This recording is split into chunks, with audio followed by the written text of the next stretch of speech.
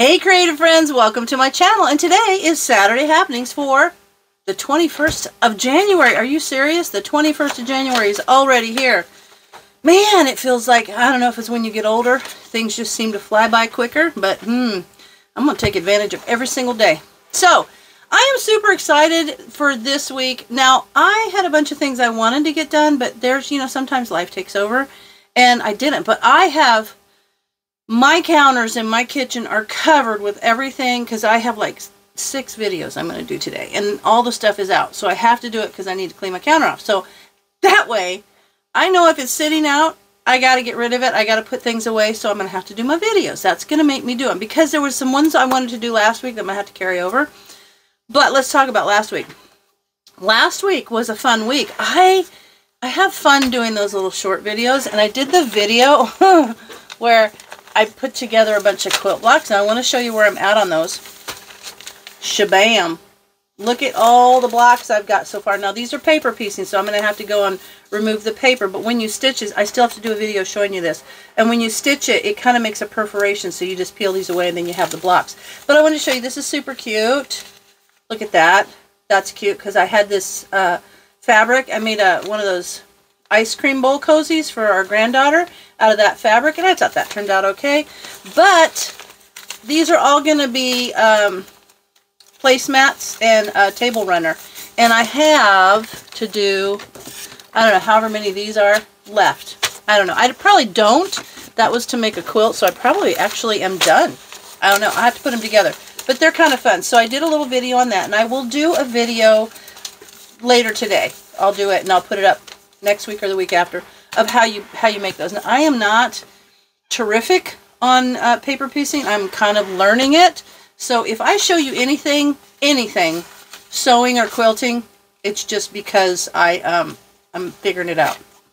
Don't look at me as a professional on that. The other thing was the chicken sale. Yes, there was a chicken sale, and actually it was 40-pound boxes of boneless, skinless chicken breasts. And they're like massive for like 54 bucks. So I got 3 of those, and I have 40 pounds thawed, cut, ready to go. So this afternoon, it's raining now, but once Brian gets done outside, guess who's going to learn how to can chicken? The Brian is going to be in there canning chicken. So that's cool. And then there was the recipe for the mushroom. Oh my gosh, the mushroom casserole. If you like mushrooms, so good. But you can tweak that a little bit. You could add, I've got my list. I want to not forget to tell you guys things. You can add a little extra Parmesan. That's really good. You could add a little bit with the whipping cream. You can do like half that and half cream of mushroom. That would make it even more mushroomy. You could add onions in there where you saute them and then put the fried onions on top. So think about what you can do to that. It's just so good. Just so think about that. And then I actually thought about taking that and combining it like with frozen hash browns in a casserole. So good. Oh, and then that makes me think, why couldn't you take the mushrooms like that with some frozen casserole or frozen hash browns and then put like scrambled up egg on it and for like a breakfast? Oh my, I don't know. I could think of all kinds of things to do with that mushroom casserole. Things need to just, they need to be fluid and change things. It's just fun to cook. Okay, so then the other thing is my grandma's scissors. I posted a little short on that, but I am so excited about my grandma's scissors, and I will tell you these scissors, the guy who sharpened them told me they're like from probably the early 60s, but they are sharp like a razor blade sharp. Because I had them sharpened, I found these. Now you'll see a video. I meant to have it this week, but I'm putting it together. You'll see it. I'll post it tomorrow, maybe. Where I found these, and they were my mom's, which were previously my grandma's. And I remember because in the early 60s, when we would spend the summer at my grandma's house, she would always say, don't you ever use my black handled scissors on anything but fabric. These are her black handled scissors. And then my mom got them, and then I found them, and they all had rust. You'll see in the video. It was terrible. And now they're perfect. So I was so excited about that. So, and you know what? When Brian did the, I just want to say, the Canuary video that he did which, by the way, we're having some of those chicken breasts tonight with that white balsamic vinegar, or the white balsamic rosemary jelly that he made. I'm going to be doing a video on making that, and that sounds so good. I can't wait. I think I'm going to have the chicken breast with that white balsamic jelly glaze on it with maybe some stuffing and green beans. That sounds good. So that's what we're going to have for dinner, and I will do a video on using that for you, and you'll see that. But when I do videos, I don't do a script. I don't do, sometimes if I make sure I don't want to forget things, I'll do little bullet points.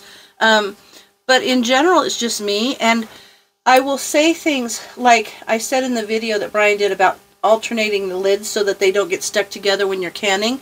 And the other thing is like putting the rack on top, look at my hair, whatever, putting the rack on top of the jar so they don't fall over in the boiling water canning. And so many people say they appreciate the tips, and I appreciate you letting me know when I give you a good tip, because I don't intend to do that. They just are things that I say.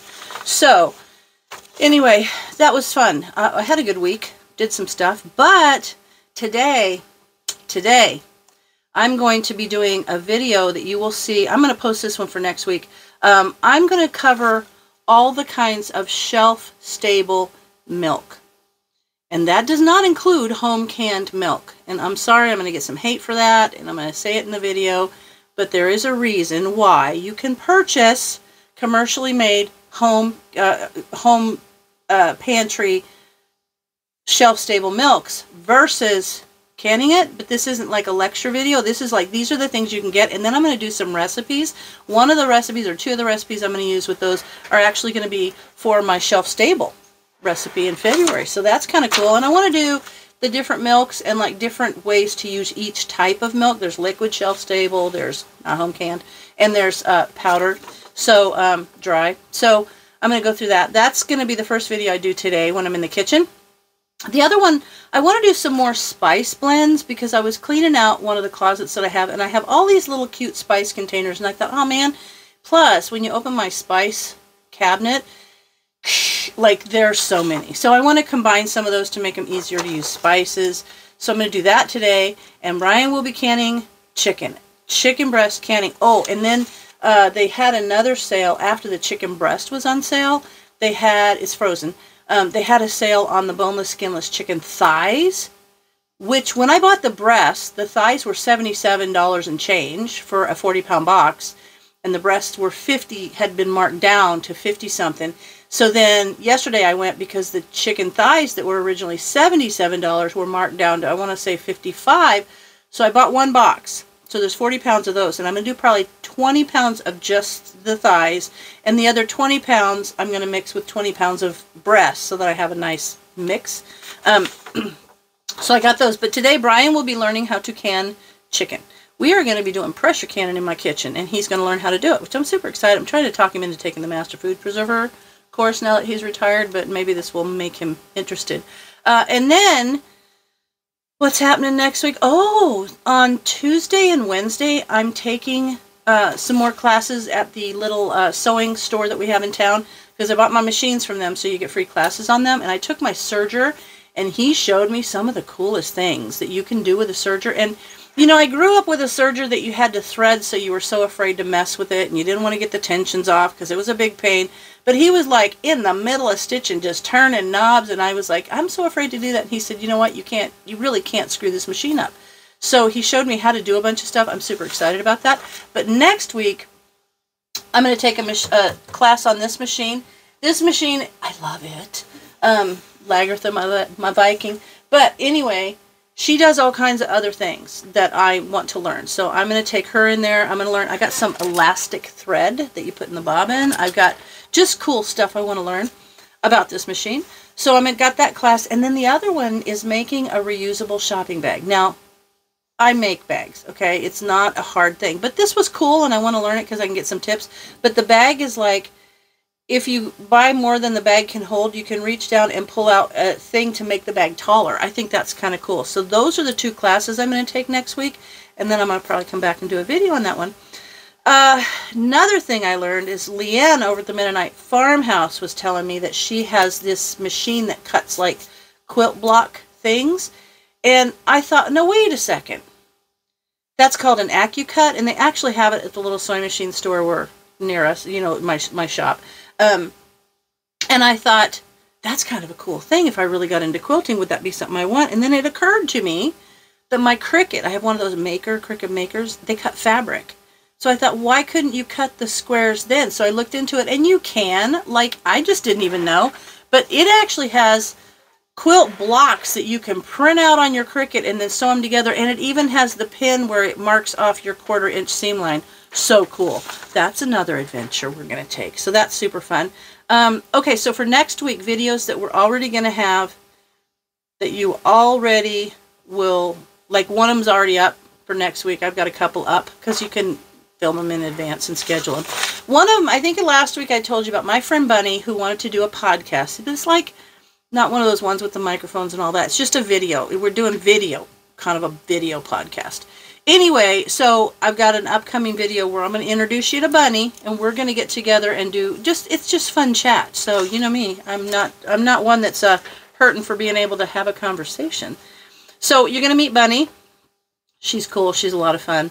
So that'll be cool. And then Canuary, Brian is going to be making another Canuary thing similar to what we did before, just because it was so good. I mean, I'm so excited about the recipe that he's doing this week. So you got to watch out for that Canuary video. And of course, in this description box will be a link over to Lisa's website where it explains all the amazing. She's doing a giveaway, and then 4 Jars who's sponsoring it. They're the best. I'm telling you what. They got the cutest little timer now. If you go over to their website, they got the cutest little timer, and they're in Canada now. So that's super cool too. So if you're watching me from Canada and you want really good canning jars, go check it out, because there's a link in there for 4 Jars for me. But also they'll be giving away, they're doing an amazing support to this YouTube community of Canuary, and we really appreciate that. And I'm going to tell you what, I've still never had a failed lid.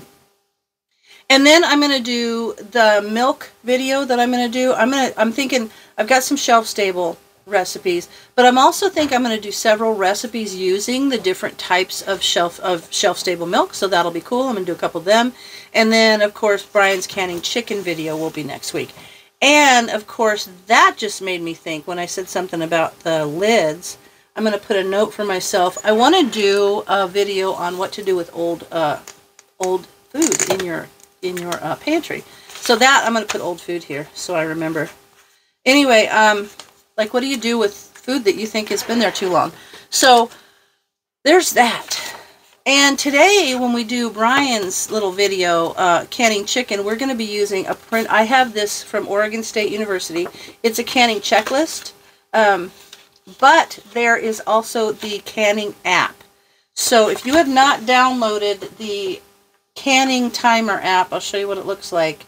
You need to, because it's awesome. It's called the Canning Timer and Checklist app. It's available for Android and iPhone, and it's awesome. So we're going to be using that. I'm going to show Brian how to use that app along with this checklist, because apparently when they were doing classes, they were using this checklist. There's a little video, I think, that says it. They were using the checklist, and then they watched people using their phones as the timer, and they thought there should be a way to combine that. So that's what they did in that app, which is pretty cool. So there's that. Busy day. Going to be a great day. Going to be a great week. And then, oh, I got my January Simply Earth Essential box. I have not even opened it. I need to open that.